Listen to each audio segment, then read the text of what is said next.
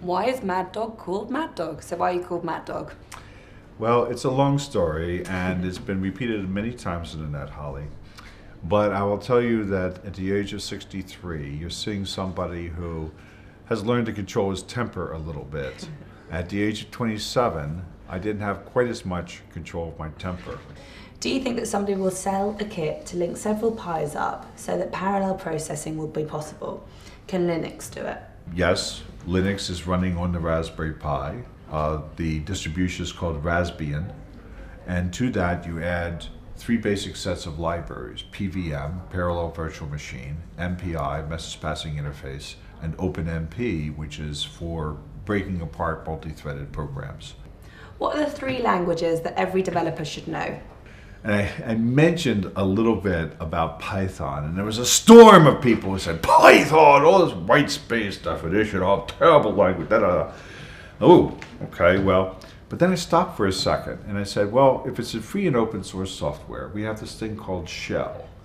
And it's a command interpreter that comes with almost every Linux and Unix system and things like that. And everybody has it. And it allows you to set up loops and conditionals and things like that. And it's a very powerful language, and you can use it with systems administration. So I wrote a blog article that said that Shell should be your first language. And people stopped and thought about that for a second. Yeah, that's right, okay. To build a website, what are the 5 main characteristics you must have?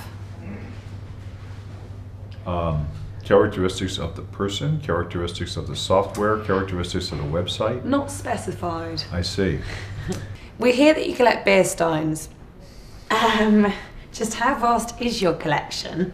And do you have a prize stein? I have one that I have several of them, but one is 5 liters in capacity. And I recently bought one of those and gave it to my 7-year-old Brazilian godson, whose name is Kawan. And I said, this is for his wedding, that when he's old enough to get married, I want to have this on his wedding table.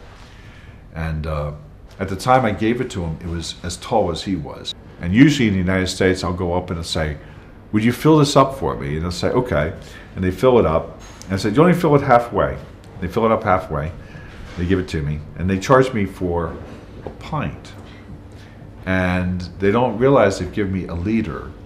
And so I get, a pint of beer, or I get a liter of beer for a pint of price. And I like that. That works. Yeah. Great stuff.